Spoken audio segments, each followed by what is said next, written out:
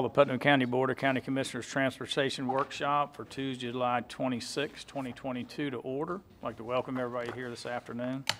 We'll begin the meeting with the invocation given by Commissioner Harvey and the pledge led by Commissioner Turner. Please stand if you're able. Let us bow. Gracious Heavenly Father, we thank you for today, a day we've never experienced before in our life. Let us be productive. Let us be attentive. And Lord, let us look for your wisdom directly from your throne room. We pray for Commissioner Rawls' family as they're battling this cancer. And Father, we pray for Commissioner Adamczak as he's under the weather today. We ask, Lord, that everything be done decently and in order. We give you all the praise, honor, and glory. In Jesus' name we pray. Amen. Amen. Please join me in the pledge.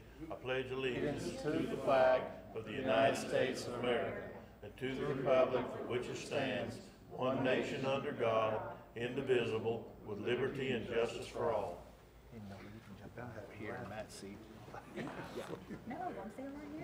Thank you, Commissioner Turner, and thank you, Commissioner Harvey. As we have moved the flag back to the place where it's been the last 2-3 months, it caught a couple of people off guard that were here this morning. So anyway, first item of business is we'll open up for public comment on agenda items. This portion of the agenda is designed to allow citizens an opportunity to bring matters to the attention of the board. It's not reasonable to expect that the board will engage in debate or deliberation on matters on which the board has received no prior information. Any individuals wishing to make public comment on agenda items? Okay, seeing none, we'll close the public comment portion. We'll move down to BOCC workshop. And commissioners, if it's okay with you, I would like to make the suggestion that we go a little bit out of order and get the public works portion of this meeting out of the way and then come back to the budget. Is that okay with everybody? And Commissioner Adamczak did text me during lunch, and he's still feeling under weather, so it is doubtful that he will be here this afternoon. So we'll move down to item C, Public Works, countywide bridge repair, bid award 22-26. Mike and Mike. Thank you, Chairman. Invitation to bid 22-26 was issued to solicit bids from qualified contractors for the countywide bridge repair project 2022. The work shall consist of, but not limited to, sealing joints, repairing, undermining, sealing transverse cracks in asphalt, repairing displaced riprap bags, guardrail repairs, erosion repairs, spall repairs, void repairs, vegetation removal, pavement markings, repair of exposed toe walls, repair of delamination, and or other bridge repair activities on 12 bridges at various locations of Putnam County.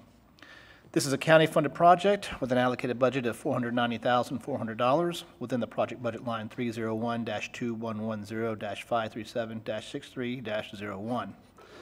3 contractors submitted bids in response to bid 22-26, and 5 additional contractors who attended the pre-bid meeting did not submit a bid for this project.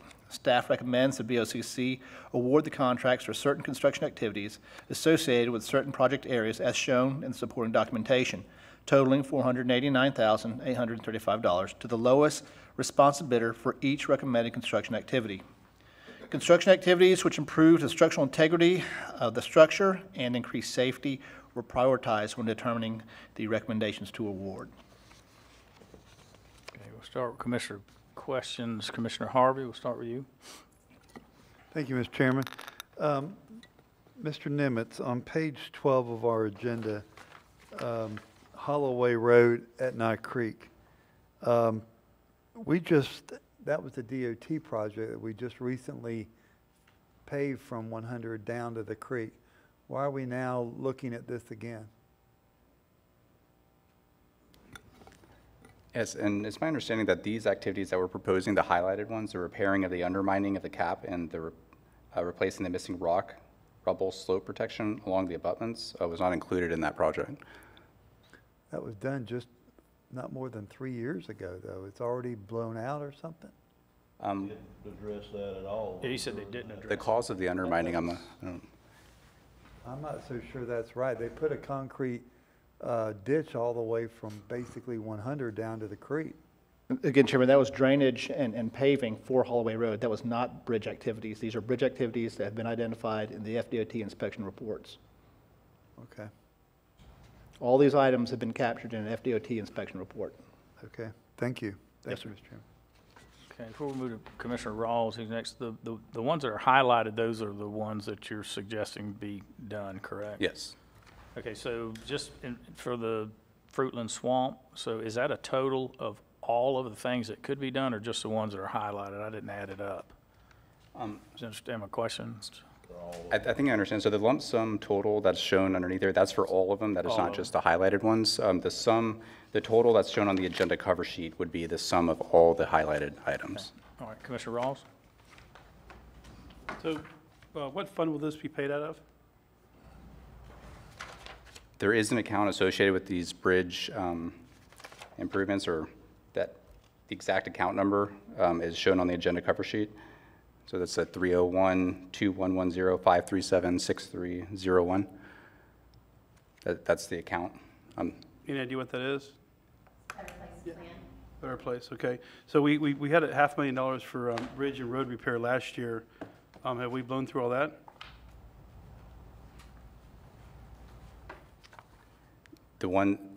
This is the account. These are the funds that were approved during the last budget for the bridge repairs. So that is this account, unless I'm misunderstanding.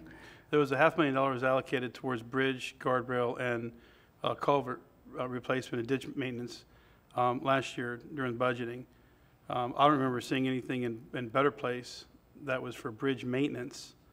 So are we allowed to do maintenance on bridges out of Better Place? And these activities that were highlighted, I did take that into consideration as well. I would say these would be considered maintenance. So that's why we didn't highlight some of the other ones, like removing dirt and debris and replacing guardrail reflectors and things like that. So I tried to highlight the ones that would add more of a capital improvement to these bridges, so more than 5 years. So I guess that really doesn't answer the question. Julian, can you answer that question? Yeah, I'm not sure I completely understood what Mike was saying, but we are allowed to make capital improvements of repairs in nature through the BPP as long as they fit the criteria. And I believe what Mike is saying is that he verified that these activities would fit the criteria as defined.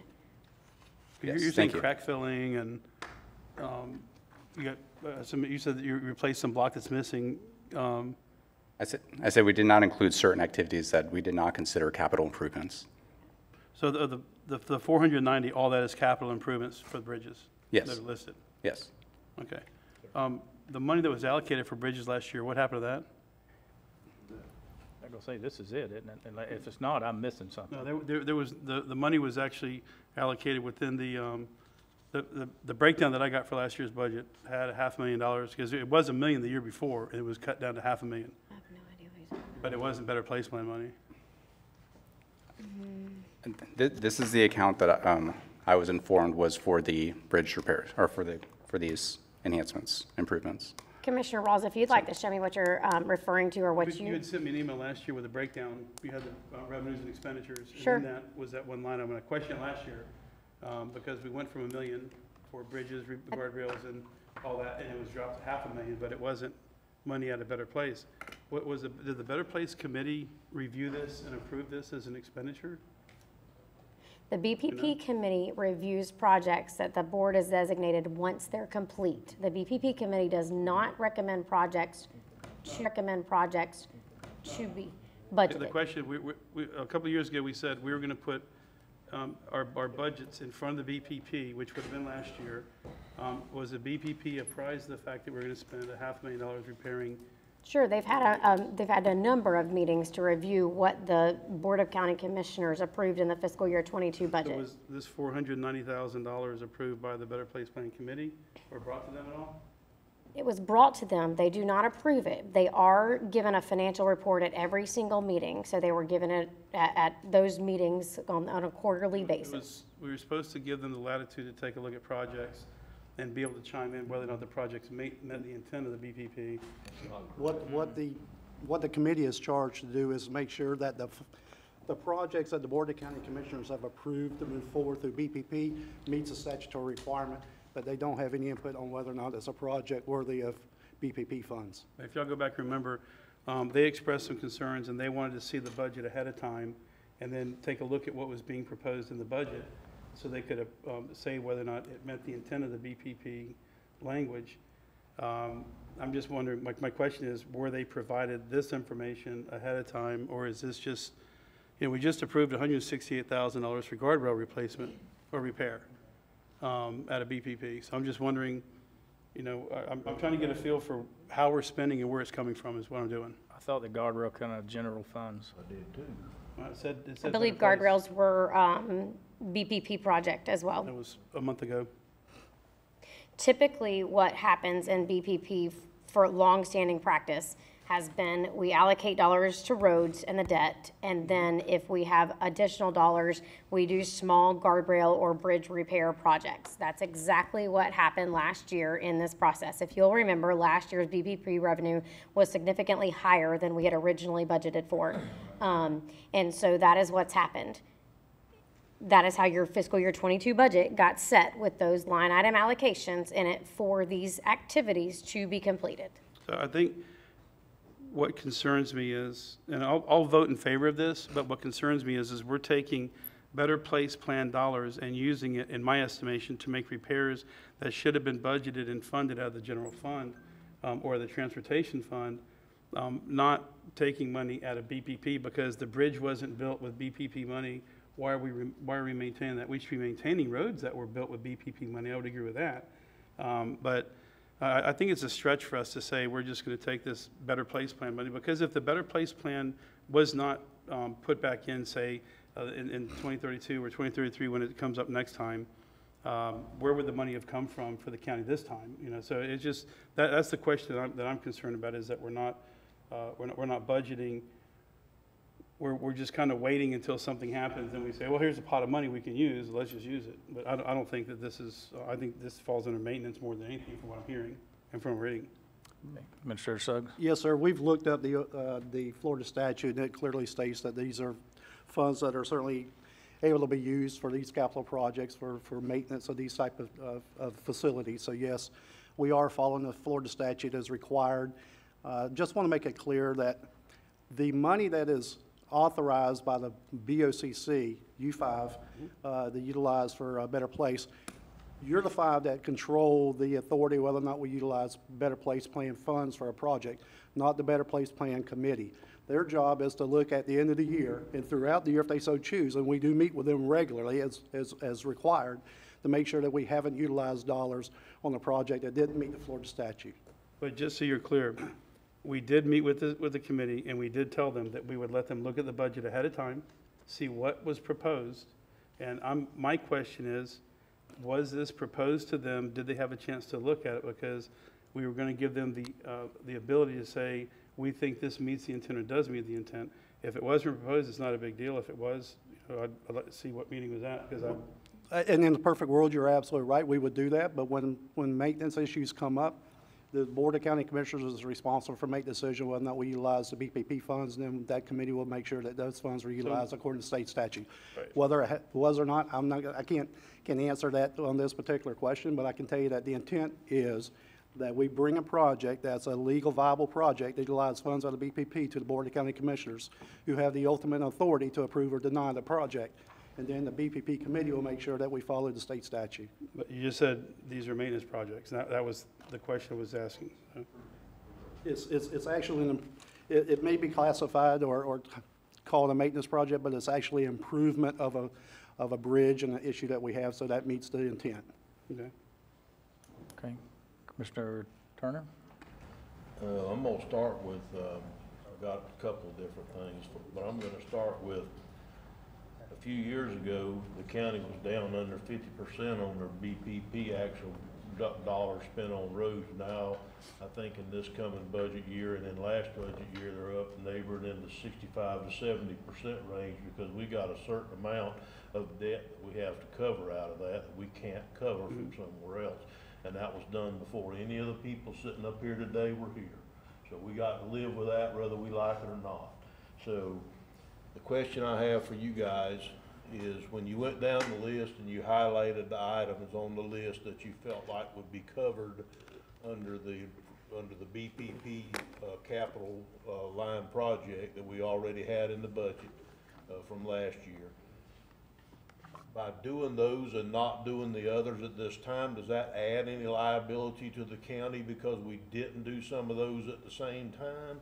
Or is it, and did you ask the contractors that bid these jobs, would they do just the highlighted items you picked? Because a lot of times you go back to a contractor and say, I want you to build me a house, and then you change your mind and you just want a shell, but you had him break out how much the shell would cost. You go back and say, all I want you to build me the shell. The contractor say, no, thank you.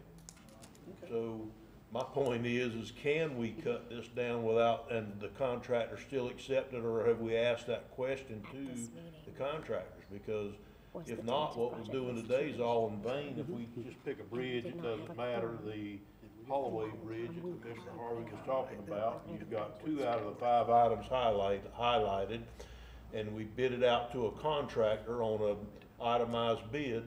Does that mean that, do you think the contractor would just do those 2 items, or are we gonna have to bid this back out again with all 5 items included? So to answer that second question, yes, we did communicate that to the contractors during the pre-bid meeting. It is also on the bottom of the bid form that they filled out, where it says under the note, any one or more bridge locations or activities may be eliminated due to available funding. So that was communicated to them. Any one or more bridge locations Or activities. or items. Yes. So that was. So in other words, you think they'll go and do just part of this that would fit the type of money that we're using? Because obviously this isn't money that we can just do anything with. It has to fit within the criteria, and that's what you used, if I'm understanding, to highlight the line items that would fit within the BPP type money. Is that correct?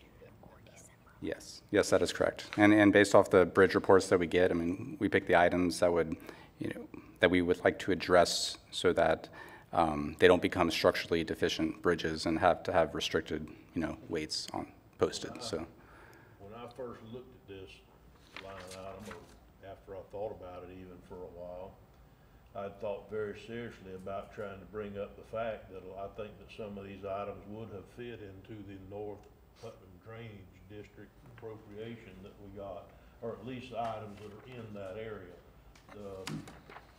But after thinking about it, we have the money budgeted already. The items that'll fit into that appropriation might be some of or a lot of these other items that we're not doing at this time in that area. And on top of that, I believe there's other bridges in that area that aren't as critical as these ones were, that we're still gonna maybe be able to fit some of that money into the North Putnam Drainage appropriation once we get the final narrative from them on what we can spend the money on. And so, with that, Mr. Chairman, I move that we approve this budget item. Second. Okay, we got a proper motion to move forward, the countywide bridge repair project, by Commissioner Turner, and a proper second by Commissioner Harvey. Mike, you may have mentioned this in your presentation, the ones that aren't highlighted, where are we with those as far as need and when those will be addressed? Those will be deferred till the next fiscal year. They will not go away. We will continue to monitor They won't them. go As away. funding becomes available, we will have those scopes executed, as well as additional ones that may be added throughout the inspections that are done annually Okay. by FDOT. Commissioner Harvey? Thank you, Mr. Chairman. Sorry, thank you, Mr. Chairman. Hey, Mr. Nimitz, let's go to page 13 real quick, and something that just came to my mind after I made the second on the motion. Burnt Bridge there on County Road 315. Used to hunt that property, so know all about that area pretty good. But on page 31 and 30 of our packet in the 5-year work program, resurfacing from County Road 315 to 310. Okay, could that project wait until we get closer to this time? Because, I mean, it could probably be all done at the same time almost. If we just put that money. Well, if they would include it, the problem is DOT always doesn't No, do. I'm talking about them including it. I'm talking about us waiting till all the work gets done in that area and we pay for it, you know, I'm just asking a question because it only makes kind of sense to me that we're down there working, we could get it all done at one time. I understand. Yes, and for that project, that is, I think it's a 25 fiscal year for DOT's 5-year work program. The spall void in wall 2, 13 feet from the north end, that would not be included in the scope for that project. Oh, I get that. I'm just saying we could spend our money at the time when they're doing their work, maybe. Yeah, having 2 contractors in the same area at the same time isn't typically. Okay, all right. Well, we're fine. I'm fine. Thank you. Okay. Administrator Suggs? Yes, sir. Yes, sir. I just for the commission as well as Commissioner Rawls, I want everybody to understand that we do our very best to answer all the questions that we can when we have the opportunity. And Bijan went back and looked at the minutes. And as far as BPP committee meetings for that particular year of 21, there was not enough folks to have a quorum in March, June, or December, but there was one in September, and this was part of that presentation. Okay. Okay, we got a proper motion, a proper second on the floor. Any further discussion? Okay, seeing none, all in favor, indicate by saying aye. Aye. Opposed, same sign. We'll move down to item D, Public Works bid 22-28, South Palm Avenue sidewalk extension from Silver Lake Drive to Druid Street. Mike and Mike? Thank you, Chairman. The award of bid 22-28 is pending due to the associated bids coming in over budget. Invitation to bid 22-28 was issued to solicit bids from qualified contractors for the installation of temporary erosion control measures, clearing, grubbing, sub-base preparation, base preparation, curb and gutter, concrete sidewalk, pedestrian signals with a traffic cabinet, sod replacement, seeding, and other incidental work. The funding agreement 437326-1-58-01 with FDOT provides $250,000 in funding for construction activities. Additional funds in the amount of $114,271.06 are required to award the construction contract associated with bid 22-26 to the lowest responsive bidder. Public Works has reached out to FDOT for the possibility of additional funding for this project, and this requires a signed letter from the board requesting additional funds. FDOT has also asked if the board is able to supply the additional funds required to award this project. In order to bring this project to completion, a budget resolution is needed to move $114,271.06 from reserves for contingency into the project budget line, or a formal letter needs to be signed by the chairman requesting additional funds to complete the project. Staff requests the BOCC to direct Public Works to either move forward with the project and request additional funding from DOT, or request additional funding and defer the project until a determination is made by FDOT. Okay, thank you, Mike. Commissioner Turner? Yes, thank you, Mr. Chairman. When this project started a year or two ago, it was gonna be funded by DOT, either SCOP or SCRAP or something, but DOT type money. And I voiced my opinion back then that I was not for building a sidewalk on Palm Avenue for several $100,000, but DOT agreed to pay for it, so I went along with this. Here we are a year or two later, a couple of years later, and DOT's gonna participate, but the county's got to come up with basically just shy of $115,000 to build the sidewalk south of, I believe it's south of Silver Lake Drive. I'm not for this project any longer. When it first started, I went along because it was a DOT-funded project, but it's not a DOT-funded project anymore. It's a DOT-participated-in project. So I'm not going to vote for an additional $114,000 for this sidewalk. That's just my opinion. So I just want everybody to know I don't believe I'm going to vote for it unless you can change my mind. Now go. Now, Mike, did you say there was an opportunity to ask for more funding, or have we done that and they denied it? Yes, that's correct. We can ask for additional funding. There is a letter that we could have the chairman sign to send to them, and we can defer the project until a determination is made on that. All right, okay. All right, Commissioner Harvey? Well, I kind of felt the same way that Commissioner Turner did, and there is a possibility that FDOT will still 100% fund this project. But it just seems excessive to me. But then Mr. Rodriguez explained to me all the bells and whistles for the new intersection and the new lighting and the new box, electrical box that's going to control everything.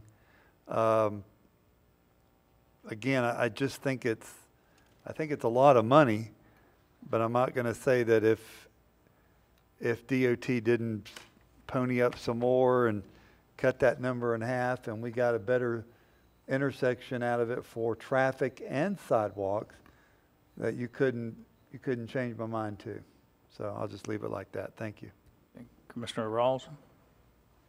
I feel the same way as Commissioner Turner. I don't think this project really is a need right now. I think we need to focus on other needs. And if we get the additional funding from DOT, I'm all for it. If we don't get the additional funding, I wouldn't want to spend $100,000 where there's a lot better place to spend it.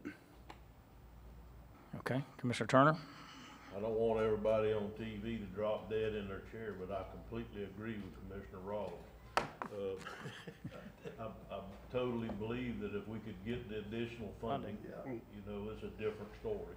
But that isn't where we started this from. We were offered the funding from DOT to take this on. Anytime you can get a state-funded project for pretty much most any reason, I'm for it. That would help with any kind of infrastructure within the county. So, what kind of motion you guys want to put this? It's got to have a waive and support or a motion to apply for extra funds, correct? Mr. Chairman, I make a motion that we allow the chairman to sign the letter pursuing additional funding from DOT. I'll second that. My hearing aid cut out on me, Larry, I'm sorry. No, I said, I make a motion that we allow the chairman to sign the letter seeking additional funding from FDOT. Second, yes, thank you. Okay, we've got a proper motion and a proper second to seek additional funding. All right, any further discussion? Okay, seeing none, all in favor indicate by saying aye. Aye. Opposed, same sign. Now, can I clarify something, Mr. Chairman? We are not going to proceed until we get additional funding, correct? Correct. Thank Okay, thank you for clarifying that. you. Yeah, I just, Kind of had that feeling. But, okay, we'll move down to item E, which is Florida Department of Transportation, SCRAP. I don't know what the other one is, CIGP, application prioritization. I don't think it's right. Mike and Mike. Thank you, Chairman. At the December 14th, 2021 BOCC meeting, the board provided Public Works with concurrence to move forward with the FDOT, SCRAP, and CGIP application process for fiscal year 2026 funding. The projects involving widening and resurfacing of County Road 315 and widening and resurfacing of 315 are programmed for funding in fiscal year 2024 and 2025, as seen in the FDOT 5-year work plan attached.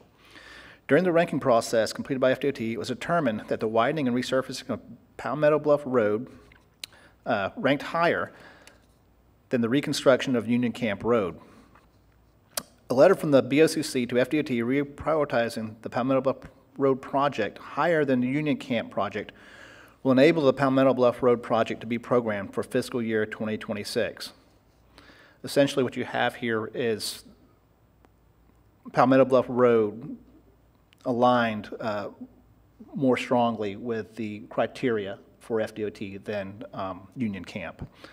So we want to reprioritize this such that we can secure the funding, because we have a feeling if we leave it structured the way it is, ordered the way it is, we may miss out on the funding altogether. That's kind of the feedback we're getting from DOT. Additionally, recent legislative appropriations have allocated funding for drainage improvements within Palmetto Bluff Road area and a project known as North Putnam Drainage Project. Public Works is requesting guidance on how to move forward with the reprioritization option with FDOT, as well as the recommended grant work plan associated with the Northern Putnam Drainage Project in response to this recent development and potential funding. So essentially, we have, if we do reprioritize the funding request with FDOT, the funding for Palmetto Bluff Road will become available in 2026.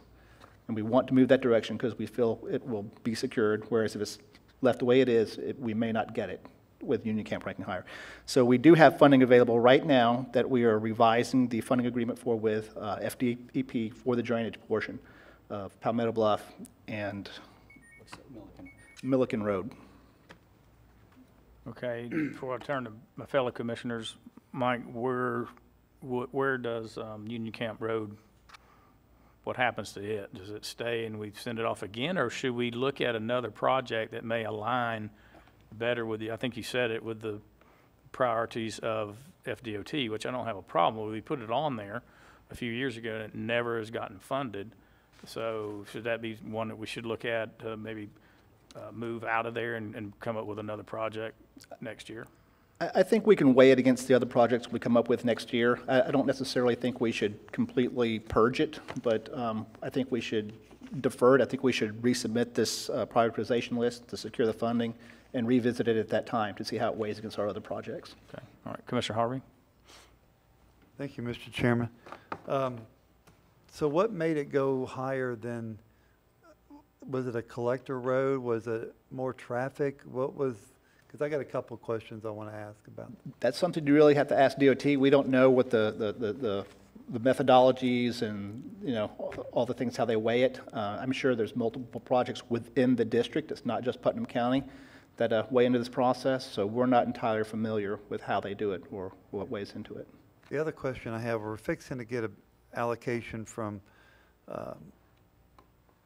Representative Payne that did a lot of work out there on getting some money for drainage out there.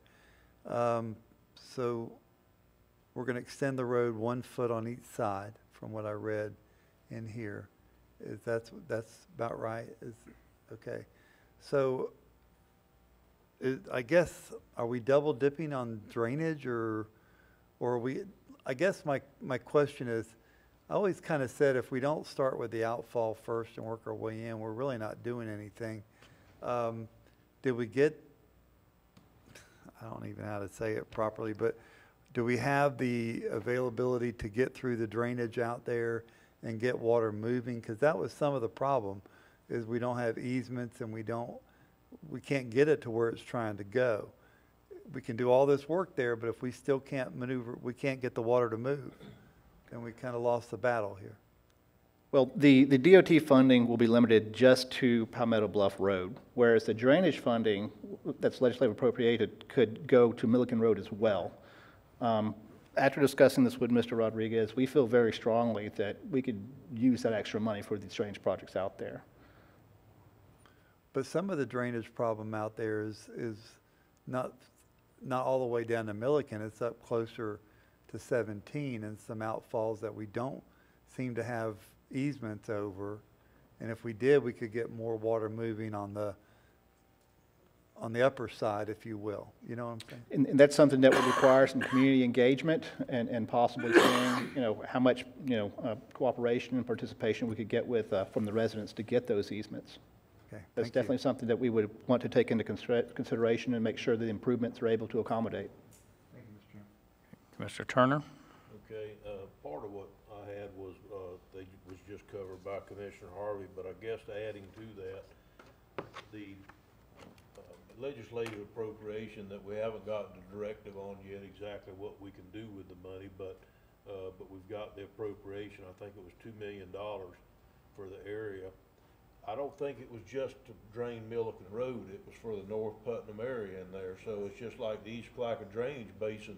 We didn't just go drain one road in there. We took the whole area and tried to do the best we could and drain the whole area and get it out of there. So if we need to, when we go to planning to spend, just like we did in East Palatka, when we go to planning to spend that, then we need to take into account the whole area. Because if you only fixed Milliken Road, but you can dig the ditches to China. But if you don't get that water a place to get out of there, by getting that water away from there, you haven't done anything. And so that's what we did in East Palatka. We tried to start out and move our way in and get as much of the water flowing out of there as we could. And it seems to have done better. We haven't had 150 inches of rain in a year like we did back when this started, but we've had some pretty good rains, and it seems to be helping pretty good over in that area. Well, we need to try to make this work the same way. Take an overall look of the system. And in my opinion, and I haven't seen anything or been told anything different to date, is that you can also, because some of this water from this area runs underneath some of these bridges that are scouring and scalding over in that area. You can also possibly use that money to fix those underpinning on those bridges, because that would directly be drainage in that area. So I think we need to look at all this as part of that particular one. As far as if DOT seems to think that we're gonna be able to get the road done in Palmetto Bluff versus Union Camp faster, because it meets more criteria for one of them grants. If we leave Union Road in there, Union Camp Road, then we may not get the grant at all, because it doesn't rank as high up the list as all the other projects on the list. So I think we're gonna have to take the DOT's reprioritization of this and accept that. But I'm with Commissioner Pickens. We need to try to figure out how to make the Union Camp project that we all voted on several years ago, and make it get up the list higher by adding some drainage to it, or by doing something that makes it more friendly to DOT, to where it would be prioritized, because it's also a project that needs to be done too. Thank you, Mr. Chairman. Mr. Rawls? I think most of what I say has been covered, but the biggest problem with Milliken Road is right in the middle portion of it, where there's nowhere for the water to go toward the river. Has there been any changes in identifying the easements or the ditches that are currently there, and who owns them, and any easements? Because at one point I was told that there were easements in place, and I was told they couldn't find them, then y'all were looking for them. But there are clearly ditches there, and they just are clearly behind a fence that is clearly owned by somebody. Our right-of-way agent has compiled all the easements we have in the county. I would have to review that to the list that she's compiled to see what all's in there. And if there's some in there that we'd like to have, again, we'd have to engage the community and see what they're willing to do. 'Cause we're toward the middle. I said the middle. It's probably a mile from Palmetto Bluff, but toward the middle, it drops down. It holds a lot of water when you have a significant rain event, and the ditches connect side to side. And then they start outfalling in that property. I was told the ditches were dug by the Army Corps of Engineers back in the 20s or 30s, supposedly, but they need to be cleaned out because they're full of organics and trees. So, I mean, that would resolve a lot of the Milliken Road problem. And while we're on the subject of Milliken Road, I know we got it on the dirt to pave for next year. I'm getting a lot of complaints about the millings area that was put down when they repaved West River Road. There's been no other maintenance done on that, and I don't know what can be done, but we got three calls this week regarding it. Their potholes are huge. Is there anything at all that can be done to get us over that hump or fill the potholes in? Patching the potholes is about it, really. You can't grade it, they are millings, so. Again, we could go back and scarify it possibly and try and blend it. And I'll have our road crew look at it and see to what extent they can do, but we don't want to make it worse to where it's, large pieces of material. One lady was complaining about the front end of her car being damaged. There's some significant potholes out there apparently. One guy said he'd taken his boat out there, just beats it up and down on the trailer.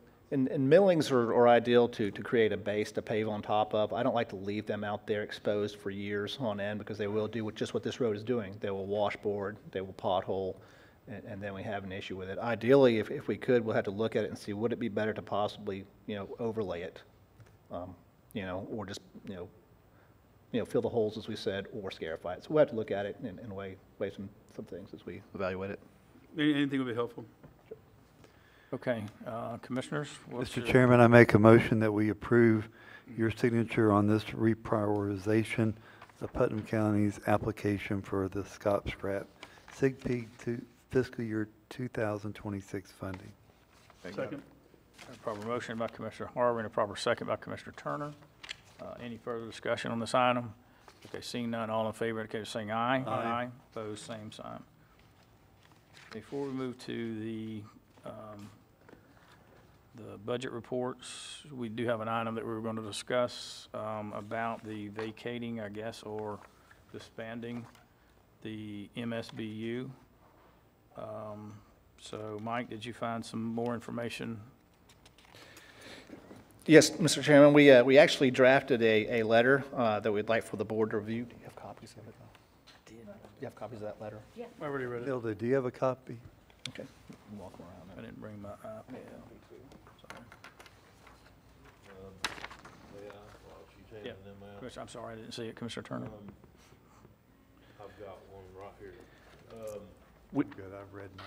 We would like to, I'm sorry. I've got a copy. I think what we'd like to do is I'd like to ask Bill to come up, if it would be appropriate That's- this I'm time, fine. Mr. Chairman. Ask Bill to come up, Bill Thompson, and I was talking to him for just a minute before the meeting, and there's another, small line or little bit of information that he would like. He's the chairman of the committee for anybody that doesn't know, and he had something he wanted to add to the letter. So if he could maybe tell us what that is, I'd like to personally Hey, try Hilda. to hear that and see if we couldn't agree to add that to it. Yeah, in the letter that I provided you this morning, I wrote that in quotes, but I'll read it to you. And I've read the letter from Public Works. Mr. Thompson, it's good. could you say your name and your address? I know it's repetitive, you've been there for so Bill much. Thompson, everybody knows. 123 Kingfish Avenue, Palaca, Florida. Thank you. I don't think it's detailed enough. It says your rates are going to be 238.12, but it doesn't say from what or why. It says per Okay. lot. A lot. It says Yeah, But but what's funny is at the top it references parcel. okay. But what I submitted to you this morning is, and I quoted it, under the current MSBU maintenance contract, the cost of grading has increased from $275 to $1,250 per mile, and cleaning ditches has increased from $175 per mile to $1,250 per shoulder mile. To cover this cost, the property owner assessment per lot will be increased from $34.96 to $238.12 per year. Talked to us this morning. okay. So, I didn't get a copy of Incorporate that. that language in there that's actually saying that I think and I'm not trying to put words in your mouth, Bill, I'm not. That, I think what he's trying to get in there is the language that your current assessment is $35 or 38. 34. And that your new assessment's gonna be 38. 38.12. So, I think that's the language you're wanting to get in there, where the Yes. people, when they read this letter, understand that And, their and, current and I want them to assessment- understand the reason for the increase was the cost of the new contract, so. Right, and so I think that was very, very, What's that number? 35? 3496. 34.9, currently it's 34.96. so could we incorporate that in there, that the current assessment is $34 and that it's going to 238? Vote yes or no. Because I think that's very imperative to what they're trying to accomplish here, is that it's not going from 232 to 238, it's going from $34 to 238 or 238.12. Yeah, So it's going, I think that's very it's $203 per lot, so it'll be $203 per lot. right, yes, Yeah. sir, I understand that, but I think that with what's on here now, I'm agreeing with you, that I don't think people would understand when reading this letter that what's happening here. And so, We can certainly do that. you know, if we can make sure that but we place that information in there, that the current is 34 and that the new assessment will be 238, okay, are you for it or against it? Because I think that's actually the question that's being asked by committee, by us, by everybody. Are you willing to go up $202 a year on your assessment to have better roads than what you would have otherwise in these Class 2 roads? Can I say to maintain current services? Would that be fair? The increase will go from 34.96 to 238 to maintain current services. Because, yes, and see, keep in mind, before this started, MSBU, I'm almost certain these were Class 2 roads. And so this is gonna take it to a repair only when they're impassable. Well, and that was another point I wanted to make. There's 4 main arteries in there, I would say 5. Tri-Sail, Kingfish, Bowfin, and Bonita. And, you know, to not have a scheduled maintenance plan on those roads, I think is wrong. And I would just add Redfish to that also. all those roads were lime rocked back in the day, thinking that we were moving toward a paving project, which never matured. So, you know, I'm concerned about that. I don't want to hold up, you know, the progress with the MSBU letter, but I tried to do a little research on this bill, and I could be wrong, but what I've been able to research so far is back when the MSBU was put in place on this particular subdivision, the roads in there, whatever they were made out of, or however good they were still Class 2 roads, which means Putnam County only does Class 2 roads whenever they become impassable. They don't have, they're not in the monthly maintenance system. Yeah, or see whatever, that- like regular Class 1 roads are in the system. that So, if you, once they do their I'll let you talk, I mean, I'm not trying to talk okay. over you, I swear I'm not. When they do their research, if the original roads, when they went into this, were Class 1, then I'm for them to remain Class 1, but we've had we can't really take a Class 2 road that was a Class 2. They decided to have an MSBU for more maintenance in their subdivision, and then they decided it's too much, and then so they take it off, and they want to go to Class 1s within the maintenance system. That's the reason why the MSBU was put in place to start with, because the county, even way back then, wasn't taking any more Class 1 roads into their Class 1 maintenance system. We can't even afford the ones we got, much less starting allowing other Class 2 roads into Class 1 maintenance. okay, well, the roads that I mentioned were all rated for paving, and they all came in the high 20s. So, you know, I'm just putting the obvious out there that I think for those main arteries, to not have a scheduled maintenance plan, even if it's every 2 months, is going to be hard to swallow by the people that live there. Commissioner Rawls. So I think this is one of those you're damned if you do and you're damned if you don't situations. If you don't take the increase, then you go and you abolish the MSBU, you will go to a, when it's convenient, when requested, status. I don't think your neighbors are gonna be happy with the results there. The $34 doesn't stand. It was impractical last year and the last 10 years. It just was not a realistic number. It's a shame that we're at this point right now, but I think this is where only you guys can make a decision. I don't see personally what the change in language would benefit to add in the fact that you're going from 34 to 200.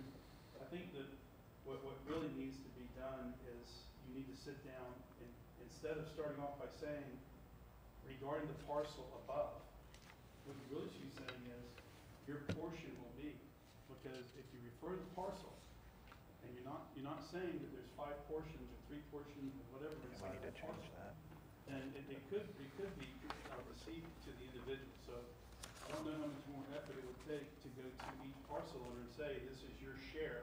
So if you have 4, then it's 4 times 238, so you got $920 something. But I would think that's probably more imperative than saying you're going to go from $34 to $238. There really isn't any direction unless people realize, maybe they all realize that they have multiple lots and paying multiple fees.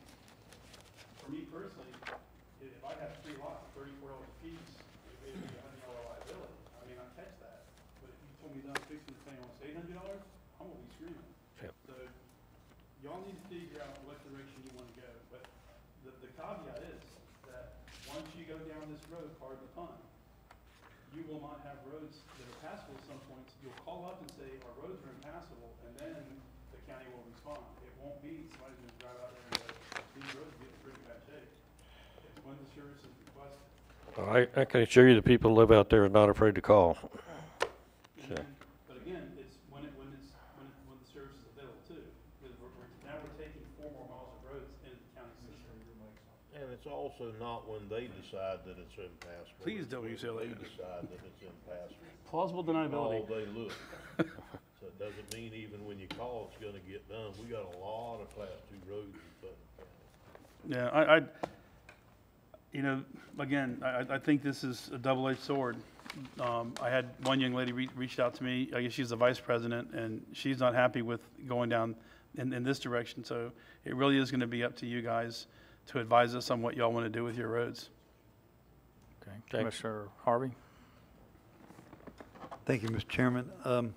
I think time is of the essence right now, and I think the letter was pretty good, so we modified it a little bit today, cleaned it up. As long as we can get it through legal, maybe those can get out in the mail. You said nil to tomorrow, possibly, and we can get a response back and probably try to put this thing to bed before August 23rd. And I think that's the goal. And I'm not going to disagree with Commissioner Rawls on this, but there is we've never done this before, and I've never seen a MSBU abolished since or demolished since I got here or before I got here. So this is going to be uncharted territory, and we'll just have to see how it works out for you. I think the best thing you got going, even though I disagree with how y'all did it, I think you got lime rock roads. I think that's, if it was a clay road, I'd have some really big heartburn right now. But lime rock probably will hold up for a long time before you have to get a whole lot of work done to it. So It all depends on the amount of rain. I know it does. All right, Commissioner Turner? I want to make it plain here. I want to make it clear that I wish we weren't undoing this MSBU. I really wish we weren't. I wish that we'd have taken the steps to try, and it's probably too late for that now, but try to maybe drop the level of service from the 238 down to something that would have helped a little bit more, that maybe you'd have got more out of, but maybe not cost so much money. But I understand we're kind of, and I did make the commitment to you. You bring me the letter, I'll make the motion to send the letter out, and if 50% plus one, I'm not going to break that commitment to you that I'll go there. But like Commissioner Harvey said, we've never done away with an MSBU, and I think that 5 years from now, when y'all are all needing Bubba trucks to get in and out of your house, that it's going to be a lot different situation than it is even right now, because when you have an MSBU and you're trying to participate, it's a lot easier for the commission. Like this year, you ran out of money real early, and so the commission just basically said, okay, because you have an MSBU and we haven't raised them up properly like we should have, then we're going to take over maintenance of the MSBU until the end of the budget year. When that MSBU is abolished, that's going to go away. You're not going to have regular maintenance in there like we agreed to this year, because a lot of these, if not all of them, are Class 2 roads, and it's going to go to when they feel like it's not, when Public Works feels like it's impassable. It's not just a call. We get calls 10 a month from everybody on Class 2 roads that says there's a big pothole out here. I have to drive around it. If I forget it, my tire hits it. That's not considered. It's because you could drive around it. I'm just telling you. So I'm not going to break my commitment, and I'm going to vote today and push to carry this forward at the bequest of the committee. I'm going to do it. But I don't believe that's the way that we ought to be going, but I'm going to do it. Thank you, Mr. Chairman. Commissioner Rawls? Microphone's on. My understanding is we're not voting on this today to abolish, not abolish, correct? Okay, Correct. the letter's going to go out. Send the Yeah, letter out okay, to ask for a 50% plus one. right. Is there any opportunity for you, or possibility you guys might want to get together and form another MSBU while one's being taken apart, putting one together, moving forward, that would be, I guess, more equitable to all, because part of the problem is the equity problem, from what I understand, and then the cost. Is there? You just change the one that's there now. I think that they said we couldn't change that one to, because right now it's per lot, not per parcel. And you have those oddities where people are paying for 2 or 3 pieces instead of where they have one house, one driveway, in some cases one vehicle, but they have 3 lots, they're paying 3 shares. And this is part of the heartburn, is it's not fair to them. But they could join them up now and it would become one. They have, but it's still, because they were lots then, that, I asked the question before and I was told that we could not unring that bell, but is it possible to put together another MSBU that would be on a per parcel basis, and then you know, see what you guys want to do with Why that. couldn't we change that? I mean, Well, I'm because just it's not asking. gonna change the number. The amount of work that needs to be done. I understand that, but what I'm saying is, it's a simple math thing. Let's say, okay, so they join up 3 lots, if they own 3 lots, and then it costs $242 a year instead of $238 a year because there's less lots that add into the amount of money needed. But the guy paying the 240 something now is gonna pay 3 something or 4 something because Yeah. he's gonna have to pay more to catch up with the people that, and the whole idea was for you not to ever develop your lot. So, I mean, that was, you combine them, you lose your ability to ever split that off and sell them. Well, you are the expert in this, as far as I'm concerned, but I would like to say that if we are gonna go that route, then it just seems to me like we could take the one we have now and change it to where it would fit instead, and, you know, before we start having that talk, I'd kinda like to see where this letter comes back, cause if 50% of the people don't come back in, Then we gotta do something. then it's gonna be where it is now. Right. Because we're not gonna abolish unless 50% plus 1 say tear it down. So I don't see how we can make any decisions on anything until we get the answers from the We letter. can't, we really can't. But I think that's why it's imperative to put in that letter that what the increase is. Yes, sir, we got that accomplished for you today, yes, sir. You want to make a comment, come up and state your name and address, and you can make a comment. My name is Francis Gasson, 169 Benita Drive. Mr. Harvey, I talked to Mr. Davis down at the appraiser's office. He said that as a parcel, it can be 10 lots. If that parcel is broke up, he immediately lets Public Works know that is now, instead of being 1 parcel with 10 lots, it's 2 parcels. One may have 5, they may split them in half. But that's not a problem. The problem we have is that place was set up as lot area. And that's the way the MSBU was set up. If we went back to parcel, if it gets changed, he's gonna get notified. But it doesn't change the price. Price is the price, and it's gonna be divided by 25, or it's gonna be divided by 320. It's not gonna change, it's the price, the total price is not changing. It would go up. And that's per what we're parcel. that's what we're all trying to solve right now. Well, that, understandable. Contractor doesn't. But what happens if you were the one that owned 10 lots at the front of the road? Yeah, Are you gonna be happy paying 10 times $238? I won't. No. So why should any of us be happy? I agree with you. I think. That's how we're getting at it. But his point is that if you're the person that has 1 lot Right. Yeah. I and you're understand what paying you're saying. 238, But if it goes up 10%, I mean, we're talking, what are we talking?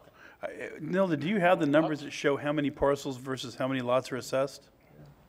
That's easy math. I think the thing at hand today is, are we gonna send a letter or not? Yeah, I think that's it. This commissioner made a commitment to Bill that, well, I would vote, I'd make the motion and vote to send that letter if he brought me an official. Go for it. And so my I just motion wonder how is many we people- send out that letter as amended tomorrow morning if possible. Second. Okay, we've got a proper motion to send the letter as amended and under second. questions. And under comments, Commissioner Rawls. I wonder how many people are going to get this in the mail and say, this is more trash from Putnam County, and throw it away and not even look at it, because Well, if we it's, don't get this is the- 50% plus 1, it's just, then it stays. We This is got the to third one, deal with right? it from another angle. yeah, they're, Well, the first one was paving, the second one was the rate increase, and this third one now that the committee's brought. No, but this is the right thing to do. The committee has come to us Nope. saying, We We don't want to want abolish. This is the right thing to do. so what are the, it's go, it's JR. 50% of the respondents, period?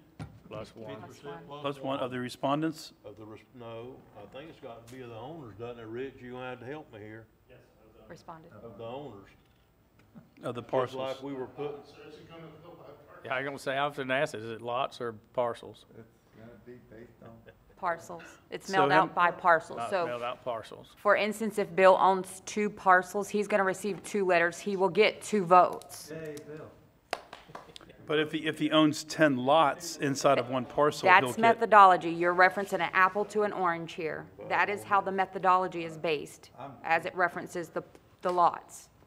When we send out, But follow my logic, if somebody has multiple lots inside a parcel, they're getting one letter? No, They're getting multiple letters? if they have a parcel with 10 lots, they're getting one letter. Okay, Yes.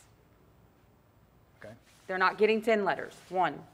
This is a fair thing to do, Yeah, guys. It really yeah, is. you'll never get anywhere near equity on this, so, and then if 50% of the people do not respond, what happens? It stays in place, the MSBU stays. in Weren't place. y'all saying a majority of the landowners live out of county?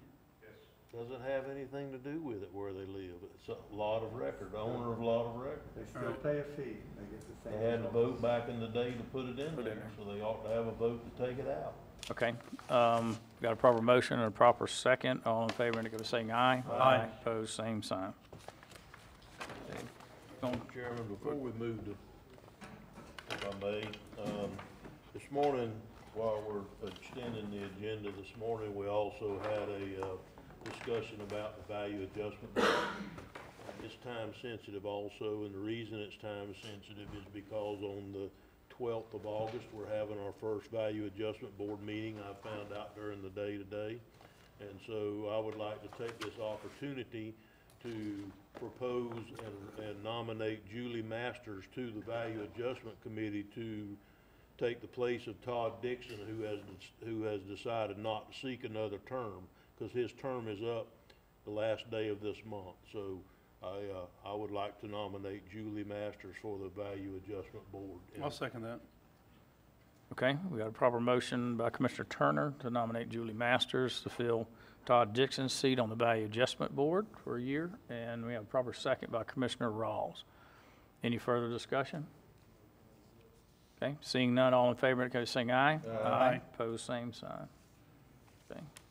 Laura, you'll get that to the proper authorities? Okay. All right, we're gonna take a 3-minute break before we get into the budget. You cut it down 27 seconds. 3 minutes and 27 Thanks, Nilda. I hope everything goes well with your husband.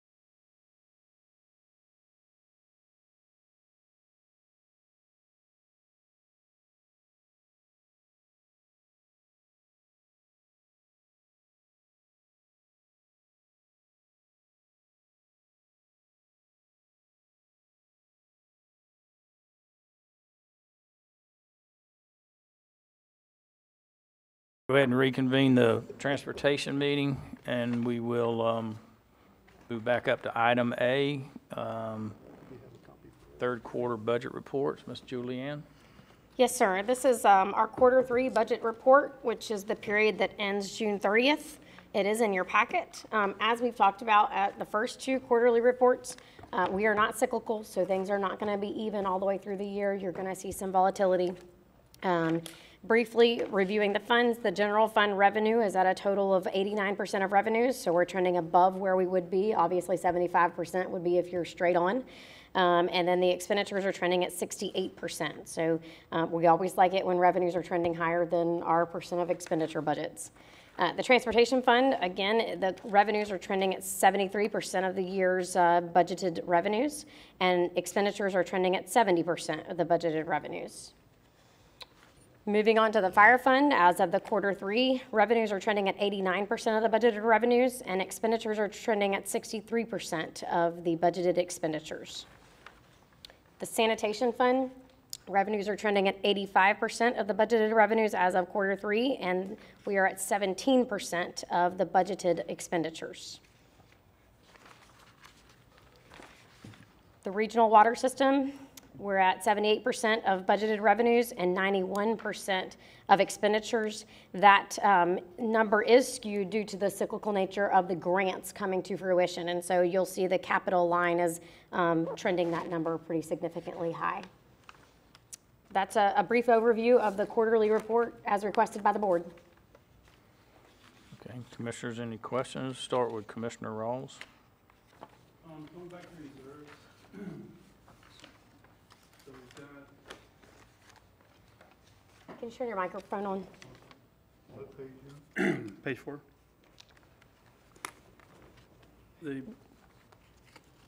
On your top line, the 9901 says reserves CONT. Is that contingent?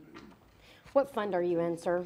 Huh? What fund are you talking about? General fund? Okay, that's contingency, reserve or contingencies, correct. Okay. And then you've got reserves clerk, which I assume is a clerk of court, then your capital outlay. What is in the capital outlay reserves? It's just a percent of your reserves. It's used That's for, $3 million. those are reserves used for capital projects specifically by state statute. So you have a number of different reserve accounts at your disposal. Some of them have more or less flexibility to use as the year proceeds. So theoretically, you would establish a certain percent to each one of those reserve funds and to reserve them for the needs as they come up. Your contingency is going to be normal operational dollars. So if we run out of fuel money, that's where we would take those dollars from. If we decide to buy a trinket and add it to the roof, then that's where your project contingency, essentially, you're isolating different portions of your reserve so that you're responsibly budgeted. So would you consider the contingency to be unrestricted? Well, all of these reserves are essentially unrestricted and can be used to the extent the board directs, minus the allowed requirements by state statute that has to be restricted and held for cash reserves. You have budget policies, so there is a bit of restriction on all of these. If we were to use the capital outlay reserves, that has to be done by statute, by board resolution. So it's still a restriction, but you can use it, and you could move it to a different pot, essentially. So there are restrictions on all of these reserves to some extent. Are any of these reserves encumbered currently? No, sir. I am showing you the pending, which shows you total use of the clerks, because we've given the clerk the authority over his reserves, so that theoretically would take away from your available reserves. And then I am showing you a pending potential $1 million, which we could use for the potential purchase of the property out at the port. But none of that is in stone or has been passed by board resolution. And the 199 for Inspire, is that going to come to fruition? That's been removed. The note wasn't removed, but you don't see it in the pending line any further. So it is not in that number. So what was the result with Inspire? Did we pay them that, or did that just go away? No, we reallocated that for some, by board direction, for some IT equipment that they needed to purchase. I mean, with the Inspire, I'm talking about the actual invoice itself, whatever happened with that? We paid for the months. We did? For the services that were rendered. Okay. And then we terminated the contract moving forward, and then we reallocated those dollars for capital improvements to the IT infrastructure. Okay. So as we stand right now, minus the $1 million, we're around $14 million of unencumbered, usable reserve money, should we need it. Unencumbered, however, remember by state statute, you have to keep 10% of your operating revenues, and by GFOA standards, it's recommended to keep 16.67% of your reserves. Yep. Not, well, of your total budget, not reserves, right? Yeah, total Yeah, budget, yeah. not reserve, Okay, thank you. total operating budget. Okay, any other questions? Okay, thank you, Julianne. We'll move down to fiscal year 23 budget presentation. Oh, right, and I've got IT that's gonna turn your monitors on so that you all and the public can see what is coming before you. Can you send me this? Of course.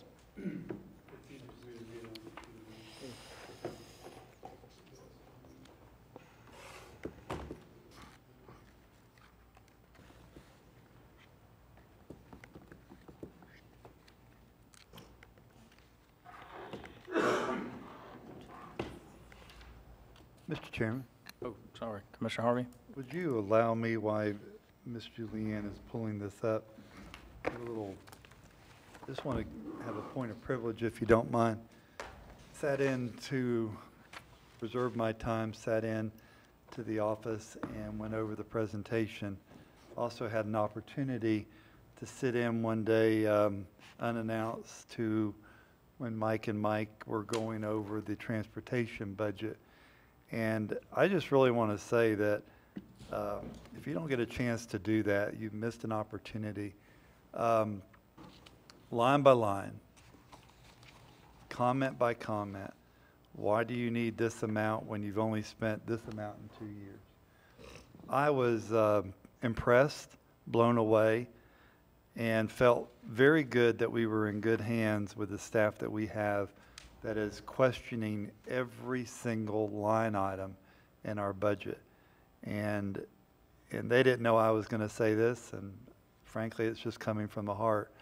But this was not the way it was years ago. And it's a joy, and it's an honor to serve with the people that we currently have. And my time in the barrel was pleasurable. I will say that. I even came back to the trough and asked more questions and got my answers within 5 to 10 minutes of the 3 questions I had. It's good. And I say this out in public, that the budget for me never stops. It continues on. As when we put this one to bed, we'll start another one. And it's just really, the people of Putnam County should be proud of the fact that what this board has done, the steps we've taken, the percentages that we've made with the constitutionals. I feel like we're going in the right direction, and I think our budget is fixing to prove that by this presentation. So thank you, Mr. Chairman, for that opportunity. Okay, thank you, Commissioner Harvey. Commissioner Turner? Can't I'd walk out the also like to presentation. add to that there's been some controversy lately on social media about the fact that this hasn't been brought out before it has now. But we need to keep in mind that today has always been the day when the budget, the tentative budget, was supposed to be presented to the public. So all the crap on the social media that's been going on about that somebody didn't get to see it or somebody didn't get to what, number one, the commissioner could have seen it if he wanted to before today, because it was invited, the commissioners were invited to go look at it. At that point, they could have asked for anything to be included in this presentation they wanted to, and they didn't do it. But when it all boils down to one thing, is that today has always been the day that we were going to give it a public presentation of the tentative budget. Not the solid budget. We're not at the end. We can massage this, change it, do whatever we need to do from now till October 1st, and then continue doing it into the next budget year. This is the first day of the public presentation for the tentative budget. You can't start it till you have it.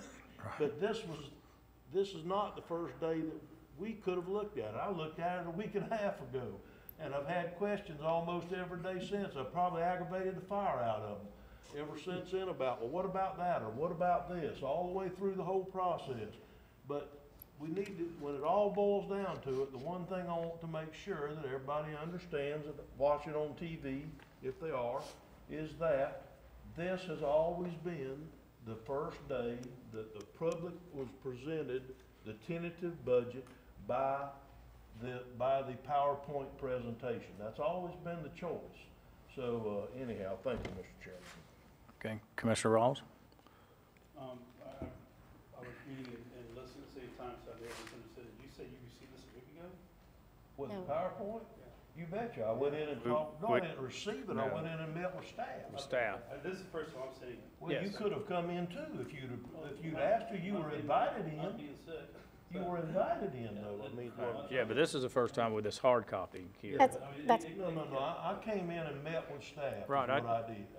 What I'd like to see is a line item breakdown I'd like to. Well, and if you'd have come in and asked staff, you could have done it. You still can, Jeff. That's the whole point I'm trying to make. You can still ask for that. All you gotta do is just ask. I did. I sent an email and asked for it. Okay. You'll get it. When? Today? Before now? No, I think it was Friday or Saturday. Okay.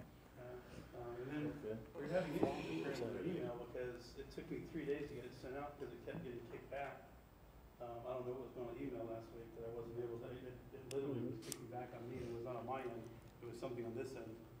But it did go out. I showed the send file. so, excellent. I didn't receive that from you yet, although I was out of the office Friday. However, if you'll allow me to go through this presentation, I'd love to share some information with you. I would like this, but also I would like, you obviously have a drill down that gets to this point that shows a breakdown. We're going to talk about that in here. So if I can get that as well on a separate spreadsheet, but that was what I'd asked for in the email. Didn't we receive one or two previous emails that we responded to? About reserves. Okay. Yeah. All right. Okay? Are we ready? All right, I think we're ready. Okay, Ms. Juliana. excellent. So this is the tentative budget presentation for fiscal year 2023. So when we talk about the budget cycle, the first thing we need to remember is how it works. From January to March, typically your county departments begin working on projecting next year's needs, and they submit budgetary requests to the budget officer. April through July, administration collaborates with each of the departments to review the budget request, and major initiatives are workshopped to gain BOCC direction. June and July, we start receiving revenue estimates, and we begin working through a tentative budget to develop it. The tentative budget is a balanced budget and is intended to simply show the ability to obtain a balanced budget. In July, Commissioner one-on-ones are held to allow dedicated individual time to answer commissioners' questions and to receive input on the budget presentation, which is presented today to the public. In July, the budget presentation is presented, and the tentative budget is also presented for formal approval. The tentative budget is the budget presented to the BOCC as administration's recommendation, given the input from department heads relative to the revenues expected. From today, once formally adopted, the tentative line item budget is published on the website for review. Historically, this report is published in early September prior to the first budget hearing. The budget can be tweaked up until formal adoption of the budget at the second budget hearing in September, and then after is amended at any time during the fiscal year through the process outlined by Florida statutes. The primary budget goal of fiscal year 2023's budget is to present the BOCC a balanced budget with the priority to provide staff a minimum wage of $13 per hour and/or a wage increase of 5.38%. Employees will receive the greater of the two scenarios which benefit their scenario the most. Today, the BOCC at the 505 must pass a tentative balanced budget, set a maximum millage rate, and formally record in the minutes the time, date, and place of the budget hearings. The tentative budgets reviewed today will most certainly change prior to final budget adoption. Today's tentative budget, as presented in summary format, is intended to show that our tentative or starting budget is balanced without the use of reserves. For the tentative budget discussions, carry-forward projects are roughly estimated. It is far too early to accurately project where we're going to end. Operational budgets are balanced without the use of reserves, and the revenues are budgeted at 96%.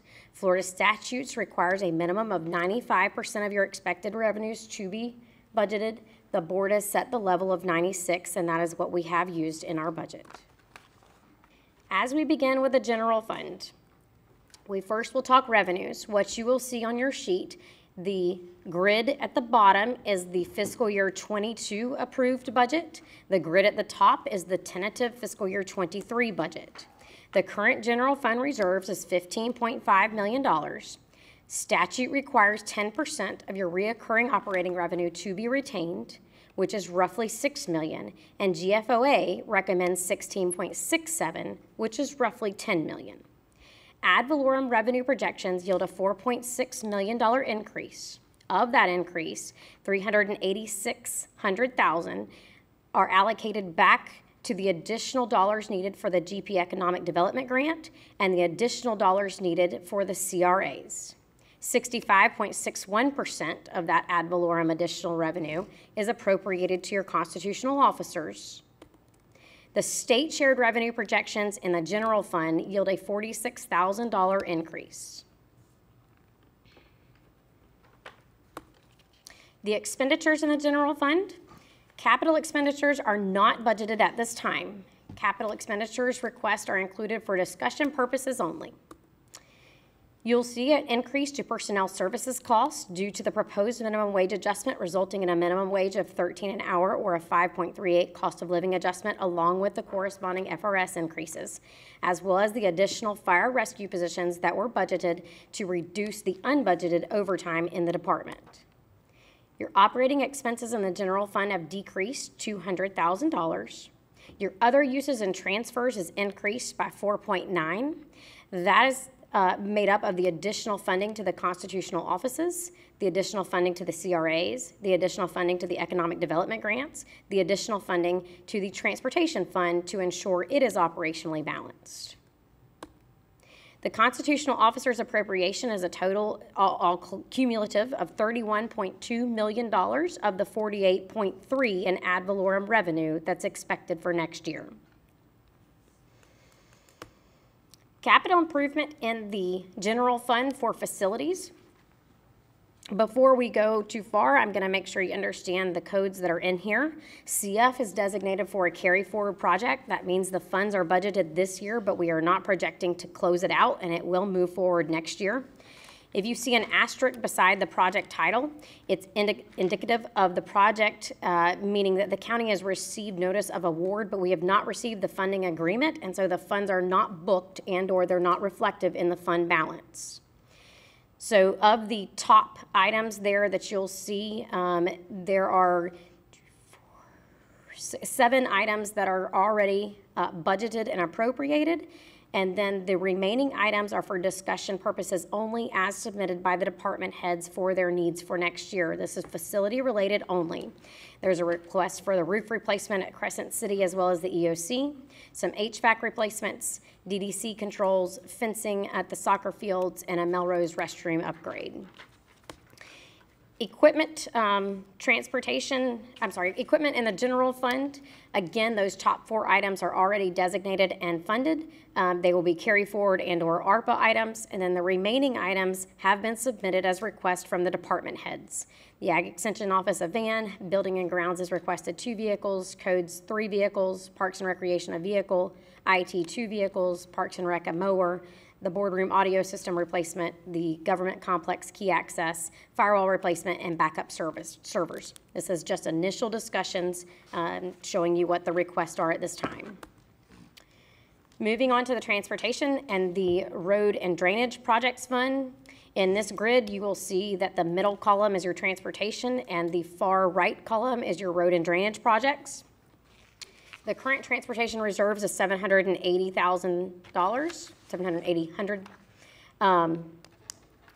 the state shared revenue projections yield a net loss of $35,000 in the transportation fund and a net loss of $19,000 in the road and drainage or road and bridges fund. In order to operationally balance the transportation fund, the general fund is transferring in $1.179 million. Expenditures for the transportation and road and drainage funds. The transportation fund, to recap, has reoccurring revenues estimated at about $4.852 million. Their personnel expenses are $3.719 million. They have debt of $432,000, which leaves approximately $709,000 to support the department's operations. This is before the transfer for the general fund and explains the necessary purpose of it. The Road and Bridges Fund, it's used to record numerous grants, which is why you're seeing a large fund balance. Most of those grants are going to carry forward, which is why you're seeing roughly the same large capital outlay from this year to next year. The reoccurring revenues that come into the Road and Drainage Fund is completely expensed out to the resurfacing program that we have countywide. So we're expecting 1.15 in revenue. We're expensing out 1.15 in that resurfacing project from that fund. Same as last, the capital improvement plan for these funds. All of these items on this first page are designated. There's a funding source already designated. Most of them are carry forward and or legislative appropriations. As noted in the last fund, those which have an asterisk by them indicates that the project is a project that the county's received the notice of award but has not received the funding agreement and is not reflective in the fund balance. The Transportation and Road and Bridges has requested the following capital equipment request. These are for discussion purposes only. A replacement pole barn, fencing, and some various trucks and lawnmowers. The fire fund revenues, the current fire reserves are $1.79 million. The fire tax is projecting a yield of a net increase of $555,000. The fiscal year 23 will be the last full year of the SAFER grant revenues, and that's $786,000. What happens after that? The SAFER grant. I know, what happens after that? Well, we'll have one partial year of the grant, and then after that, we must self-sustain those positions. How many positions? 8, 9, 12.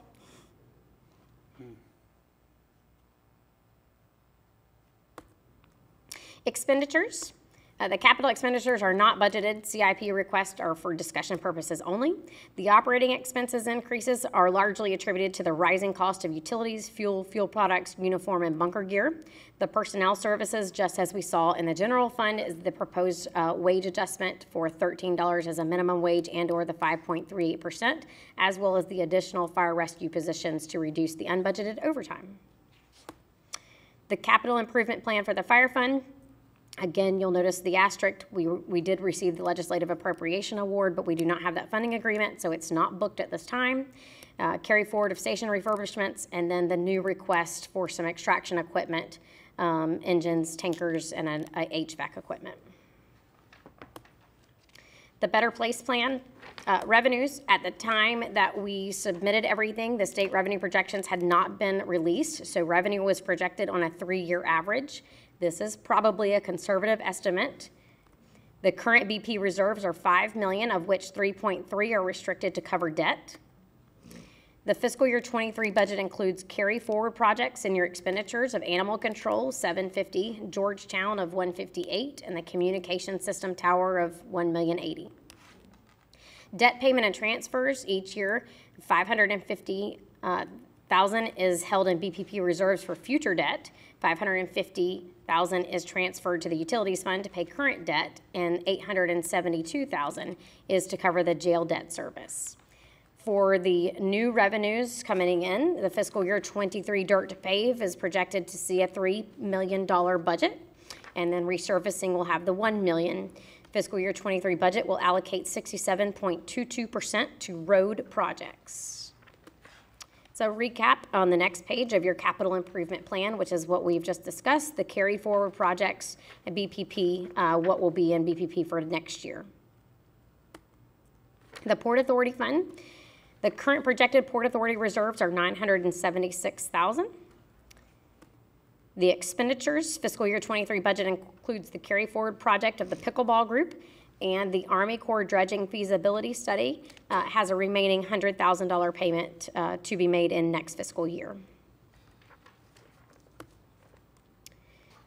The utilities fund, again, you're going to see two funds here. Your middle fund is your East Putnam Regional Water, and then your far left fund is your water utilities. The utilities reserve balance is $1.78 million, of which $982 is restricted reserve for debt. The water utilities has a reserve of $90. The East Putnam Water Fund is projecting an increase in service-based revenues of $148,000. This is attributed to more households coming on, tapping into the water system and sewer system, and which generates ongoing revenues. Intergovernmental revenue, you'll notice, has decreased from fiscal year 22 to 23. This is because that's where we record the grants. The septic to sewer in phase 1 and phase 2 are closed. And so in fiscal year 23, we will only carry forward phase 3, which is a total of $450,000. In fiscal year 22, in order to operationally balance, the general fund was required to transfer $245,000 into the East Putnam Water Regional Water in order to operationally balance it. But in fiscal year 23, the general fund will only need to transfer in $100,000. Expenditures in the utility, the capital outlay, you're going to see a noticeable change from fiscal year 22 to 23. And that's because the grant funds, again, phases 1 and 2 are closed, so that capital project is resolved. And you'll have phase 3 there, which again is the $450,000. Capital improvement plan and the utilities. Again, if you see an asterisk, this indicates the project that the county has received notice of the award but has not received the funding agreement. If you see 2 asterisks under the amount, it notes that there is a county match involved. We are awaiting the funding agreement to determine the actual amount of county match that would be required as we move forward. The bottom 3 items are not included in the discussion or the budget. They're for discussion only. And that's department trucks, RF meter heads, and a well motor and pump backup inventory. The solid waste fund. The solid waste fund reserves are $35.3 million. Of that, currently $21.1 is restricted for closure and long-term closure costs as per DEP. Need to keep in mind that the projected closure and long-term closure costs are going to be adjusted next year substantially at this point. Those are adjusted on a 5-year basis based on your permit renewals. So the initial data suggests that phase 1 is going to include roughly a 33% increase, and phase 2, which includes a whole new cell, will include roughly a 55% increase in what we're going to be required to keep in restricted reserves. In the expenditures, capital expenditures are tentatively budgeted because the solid waste fund is self-sufficient, so they can sustain their capital needs as well as their operational needs. The operating expenses increased are largely attributed to the rising costs in utilities, fuel products, and expected increases for Waste Pro collection services. At this time, the initial request was an 8% increase, which staff is evaluating the request against the contractual agreement. Personnel services increased in this fund just the same for the same reasons as they have increased in each of our other funds where personnel is budgeted. The solid waste fee, as we reviewed this morning, the operation portions of the solid waste special assessment and user fee as applicable will be decreased from 125 to 100. Based upon the current increase in cost of service, the recycling component will increase from 39 to 40. This results in a combined cost of $140 per year for each household in the county for disposal and recycling, which is a decrease of $24. This would be for households in Crescent City and Palatka because they do their own solid waste collections. For all other areas, for the households outside of Palatka or Crescent City, the collection fee increased from $112 to $119, which results in a total annual assessment and user fee of $259, which is a decrease of $17 from the current charge of $276. The capital improvement plan for the solid waste fund does tentatively budget the capital needs for the operations for next year. You'll see a list. 3 of those items at the very top are carry forward. The remaining items are new budgeted for next year. That concludes the budget presentation. Okay, thank you, Julianne, again. Yes, sir. And just like on a one-on-one, you went through it, you had a good pace and it's detailed. I appreciate having, you know, all the different funds in there, all the different monies that we have, whether it's a carryover, whether it's, you know, the new ARPA money in there and things like that, where you can just see it line by line. And I truly appreciate your work and staff's work, Administrator Suggs, for what y'all have done. So we've got a few questions. We'll start with Commissioner Turner. I don't know that I have a question, Mr. Chairman, as much as I'd just like to say, good job. Yeah. Good job. 5 years ago, when I showed up around here, you had to have a master's degree in accounting to even get close to this. I'm telling you, to understand what was going on. Matt came in and he started it. He really did, getting us on the, and this year, this is excellent. Thank you so much. It's excellent. I did get a chance to come in here and look at it. I'm glad we presented this to the public today. It's it answers most of the questions, but I do want to highlight a couple of items in this if I could. Number one, if you take the payroll out of this budget, that we voted at 13 minimum plus the 5.38%, the operating expenses for this county actually decreased $202,000. So they pitched in on this $202,000 of the increase in the payroll to make this happen by lowering the operating budget in the county. That's with fuel going up. That's with all the expenses going up. They actually were able to trim $202,000 out of this budget. Excellent work. Excellent work. It's hard to do in this environment. I do it every day in personal business. It's hard to do in this environment. Excellent work. The other thing that I want to bring to everybody's attention is in the Better Place plan.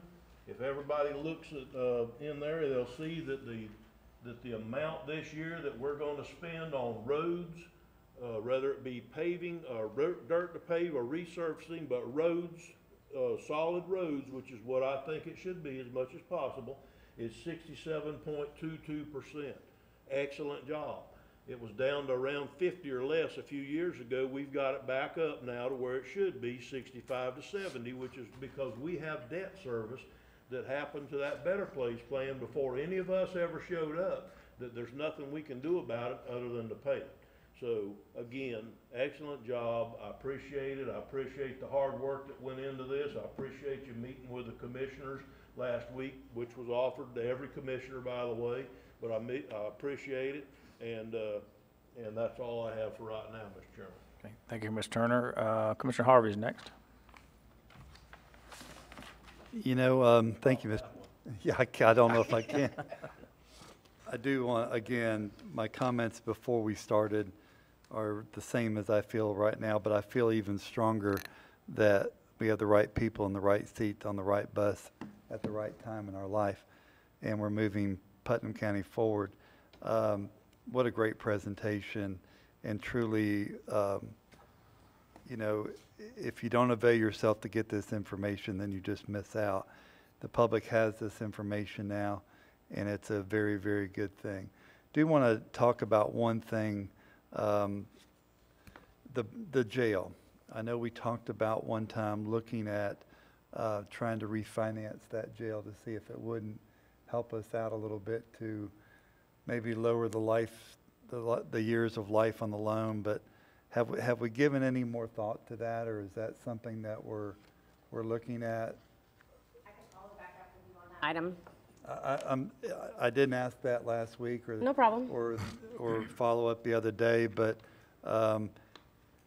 you know, that's something that we all inherited it. And I remember when I got here, I was handed the key, and I remember the current sheriff throwing the keys to the jail on the floor and saying, "Y'all pick it up and work with it, because I'm done with it." And it was trying times right then, and it was difficult. And had the Better Place plan not been renewed, I don't know where we'd be at today, frankly. But I do think that one, if we can take a look at that one day and see. I know Matt, Mr. Clerk, you worked on it for a little while. Don't know all that I should have asked you, and I apologize I didn't give that to you ahead of time. But you know, I'd like to see that maybe in the future we talk about that. I know you tried.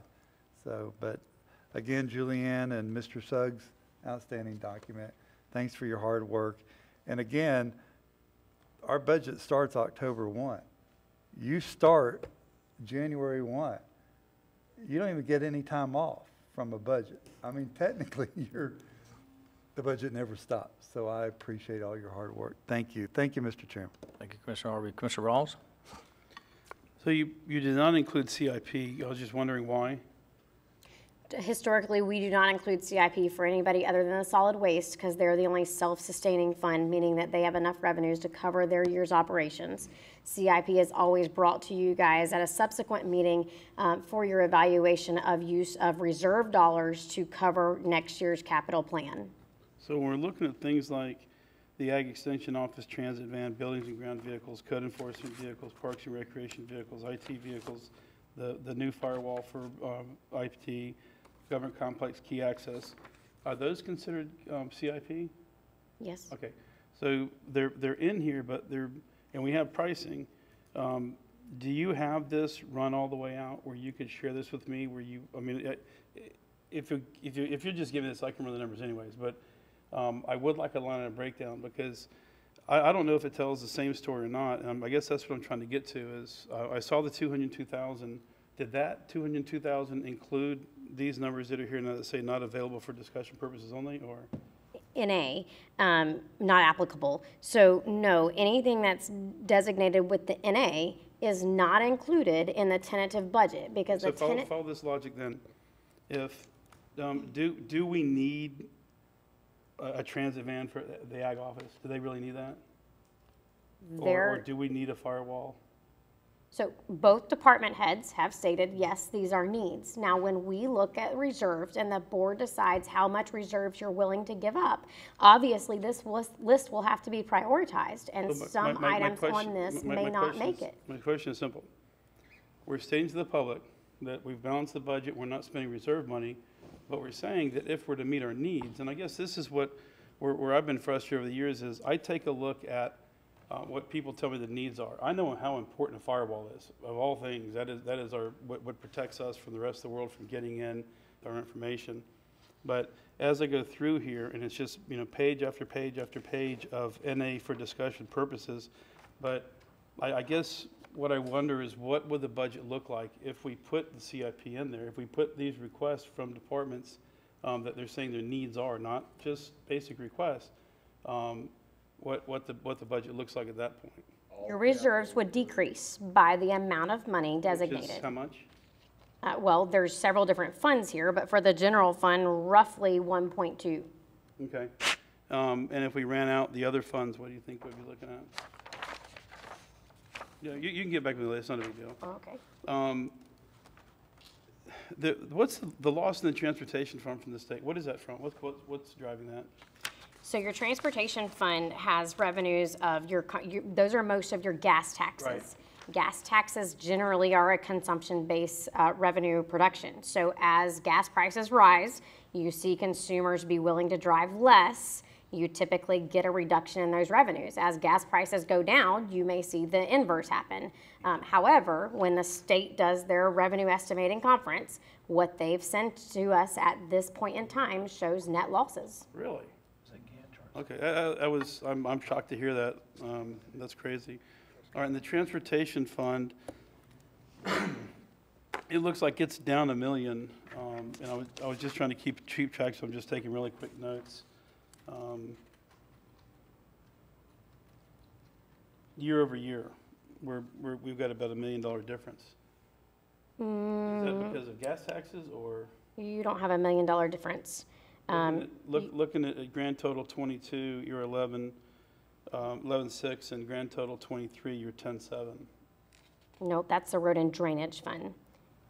Well, it just says transportation, road and bridges, okay. Right. So the road and bridges fund, Those are your grants. Those are typically your grants that Strictly come in. grants, okay. Not strictly. Remember, as we went through this, those are your, most of those are your grants. The only reoccurring revenue source you have going in there is your state shared revenue, which this year does show a net loss of $19,000, but is projected at this time to be a total of $1.151 million in revenues, which is then budgeted as an expenditure for resurfacing.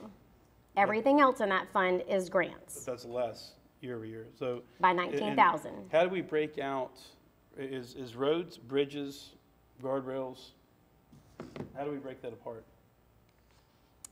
Like today we had a conversation on bridges, that was strictly bridges and using the BPP money.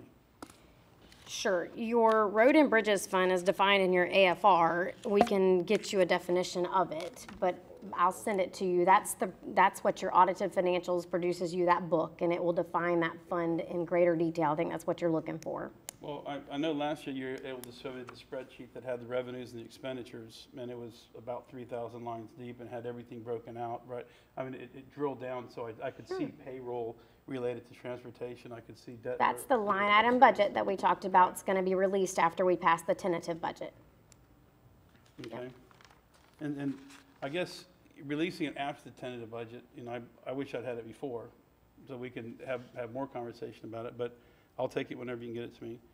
Why would you want it, how could they give it to you before they had a tentative approved budget? Because It'd be like- because the Excuse me, Mr. Chairman, I didn't mind, I apologize, Mr. no, Rollins. the I just to answer your didn't question, understand. this is based on something, and it's based on these line items. All right, the 12 positions for the SAFER grant, was it 6 or 12? He was holding up 6, you were saying 12. 12. 12. 12. What do you think the cost of those in round numbers? Are we talking $80,000 a position? Well, That was a SAFER grant. currently, this SAFER grant is $786,000, Does and that it's cover covering whole- 12 people. That's 100% of 12 positions? I don't know that it's 100%, but we're Sounds already like- supplementing Yes, right. the remaining of that. Right, And okay. so if there was an addition or a cost of living adjustment, we're supplementing it now. So in 23, we're good. Yes. Halfway through 24, You're going to get a partial payment in 24, and then in 25, you're going to get $0 for the SAFER grant. the 24, we'll get about 375,000 plus or minus. I don't know that it works out to be half. Oh. You're going to get, so we started it in a partial year. We're going to end the partial year. Okay, that's 2 budget years from now. What is $125,000 operating expense for the Port Authority?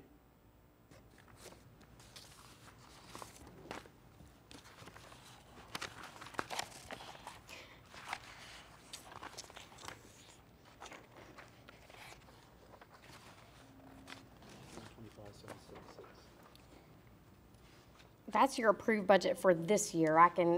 We can pull the budget workshop, the approved budgets online. We can look at it. No, what does the money go to? It could go to any various items covered under the Port Authority. It wouldn't be pickleball because that's in your capital, but it could be any water repairs that are out there for the water system or anything else. I won't answer that off the top of my head, but it is already out there in your approved budget for fiscal year 22 you could look at. So, revenues for Port Authority, what do we have for that? We have 23,000 charges for services. Is that our total revenue? That's correct. At this time, we're only projecting for water. We don't have any other sources of revenue in the Port Authority that we have to project for. Okay. So the 125,000 in operating costs, that's just an arbitrary number that we're throwing in there? We don't really have it targeted for anything in particular? That's not an arbitrary number. That's your fiscal year 22 number that you're already developed, and it is budgeted out in line item detail on your approved fiscal year 22 budget. It's on the website right now. That's what you approved last No idea what we're October. spending on? I'm sorry? No idea what it's going towards? You could look up the line item budget, but no, that's not part of the presentation today. Okay. If you could give me that, I'd appreciate it. I'll send you the web link. Okay. 8% Waste Pro increase, is that included in the proposed solid waste that we discussed this morning? Yes. Okay. Okay. I just didn't want that to. It's not in addition to. Okay. We've projected where we think we're going to end. So right now, one of the needs that I know that Public Works has is the ditch equipment, the vacuum truck. I saw in there, we're looking at maybe dump trucks. If we don't get them what they need, and my understanding is, and you can correct me if I'm wrong, Mike or Mike, you guys still have one vacuum truck? Yes, that's correct. Is it, last time I heard it was operational half the time and having issues with repairs and It is parts? an older piece of equipment, but yes, it functions. All right, so I guess my question goes to the level of service that we provide the taxpayers. Are we able to, with the equipment, the manpower that we have for the ditch crew, are we able to keep up? Because I've been getting a ton of complaints in my district regarding culverts, ditches, cleaning of culverts or not cleaning of culverts, and I've been trying to explain to them that we're very limited. Are we trying to move to maybe having 2 or 3 crews on the road in the future, or be able to? Again, we do carry a number of vacancies, and we're exploring other options very similar to the grass cutting, where if we're unable to fill those vacancies, possibly contracting some of these scopes of work out to get us caught up and stay on top of things. But Would we have the equipment if if we could fill the vacancies, or? yes, Okay, and we have enough equipment. We need more staff right now at the moment. okay, well, I'm good now, thank you. Yes, sir.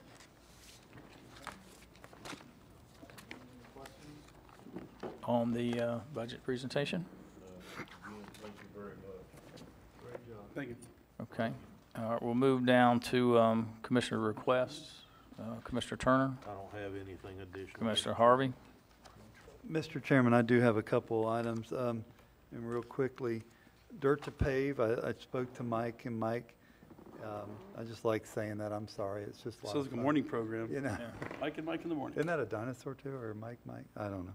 But, you know, we were promised a few weeks ago, 7 weeks ago, that the contractor that was doing dirt to pave would put asphalt on.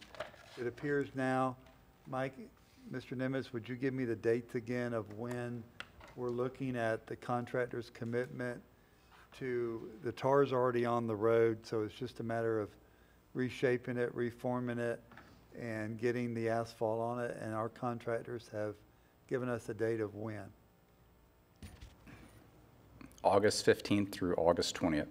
Okay, the reason that's important is, you know, I think our contract's allowed till October, and they went out there and did a lot of work real fast, and people were excited, and then we couldn't get asphalt. And I just want the viewing public to know that we're still on top of it, we're still pushing hard, and we're still trying to get these roads back into play. Thank you. Also, I want to give kudos to Mr. Suggs and Sean Ladd. The other day at a public forum that we had, a lady brought up a concern about a bridge, a wooden bridge, that was failing on a sidewalk. We met out there with Ms. Keys. The project is in the Safer Route to School program. The solution to the problem, the temporary solution was to bypass that bridge, bring the walkway out towards the road, and come back around and intersect back with the bridge, with the sidewalk. The solution now is to extend the culvert out, by Mr. Suggs said, and put lime rock on top of it, and also pave, or not pave, but put a concrete sidewalk on top of that. So I just really want to give kudos. It was a very hot afternoon. We were standing out there, came to a relative solution very quickly, and it will fit inside of our Safe Route for Schools grant that we're getting. So I want to give kudos to where they belong. And Mr. Suggs, I appreciate you going out there. And I know Ms. Keys was very excited. And I thought that night that it was in the Safer Route for School, but you don't want to say something wrong. So we waited till the next day to make sure. But appreciate that very much and look forward to that taking place. Mr. Chairman, that's the end of my comments. Okay, before I get to Commissioner Rawls, Administrator Suggs wants to make just closing comments. Yes, sir. Thank you for taking me out of turn, Mr. Chairman. I've got some folks in the executive directors here today that need to get to another appointment. So I wanted to take the opportunity while they're still here in the room. Thank you, first of all, for all the positive comments. And Commissioner Turner, thank you for mentioning the Honorable Matt Reynolds, who's here with us today. As you remember, 4 years ago, that was one of the first things that we talked about changing. And if I remember correctly, Matt, kudos to you. I believe after we got through that first budget, it was a standing ovation for the changes that was made. And this is an opportunity for us to thank these folks today for improving even further on the process. I think Commissioner Harvey said it best when he surprised us a couple weeks ago with his appearance, and we were sitting in a budget workshop and a meeting with staff and department heads. This budget is an absolute result of the efforts of those executive directors going to their staff, meeting with their staff, and coming back and cutting that $200,000 to help us get to where we are today. So I personally want to thank Sarah Carone, Mr. Grimes, Mr. Tilton, Mr. Siafi, and Mr. Nimitz over here, and Mr. Rodriguez for the efforts that they put into this. But no one has worked harder and put in more hours on this budget than Ms. Julianne Young, your Deputy County Administrator, night and day and weekends, as recently as this weekend, Saturday and Sunday. I know that to be a fact. So, you know, I appreciate the accolades, and I do appreciate being the county administrator and getting to work with these fine folks and with you fine folks as well. But I want to be extremely transparent and positive here with these guys and let them know how much I appreciate them. They make this job, I don't want to say fun sometimes, but they do. They make it where you want to get up and come to work every day because you get to work with these fine folks. And the work that they do for the citizens of Putnam County should never be questioned, whether it's in the public, on Facebook, or in this room, because they work day and night to support this commission and these citizens. And so thank you, Mr. Chairman, for taking me out of turn. But I needed to say that for our folks needed to go off to their next meeting here. And I just want to say thank you again to all of you folks. And Ms. Young, thank you so much for all that you do. And commissioners, it's been a pleasure to put this together for you. Thank you, Mr. Treasurer Suggs. Couldn't agree more. Commissioner Rawls? I have nothing else. Okay. All right. Commissioner stole most of my thunder. I just want to say that when I arrived here and now, this is my sixth budget, and I'm not a budget person. And so I have to have a little more attention than probably the average commissioner. Not spoon-fed, but pretty close. And it was really hard to understand. I felt better when Commissioner Turner came on board, and he was struggling with it, and Commissioner Harvey. And then the first budget, actually, they were getting information that they hadn't gotten before. That's right. Right? Okay. And then when Matt took over the position, we got more information. It was broken down more, so it was easier to look at and dissect and digest. The first year, they actually gave you your budget information in September, right before you had to vote on your budget. Exactly. So the improvements have been made, and thank you, Matt. And now moving forward with the administrative executive team that they've put together, and I appreciate all of them getting together and working on their budgets to conserve and cut, and then get the information to staff, and for Julianne, I know you put in a tremendous amount of hours, and this budget is the easiest one yet, and I appreciate the one-on-one. I appreciate the presentation today, so the public can see this, they'll have this, and you can go back and review it, and ask commissioners questions or whatever. Administrator Suggs, I appreciate all your efforts also, so I appreciate everybody, and let's give them another round of applause, I think. Okay, so we'll move down, if there's no more further comments, we'll move down to public comment on miscellaneous items. Any individuals wishing to make public comment? Okay, seeing none, we do have a 5:05, so we got about an hour. Got a little bit of business to take care of then. We stand adjourned. I don't think we have anything on the 505, do we?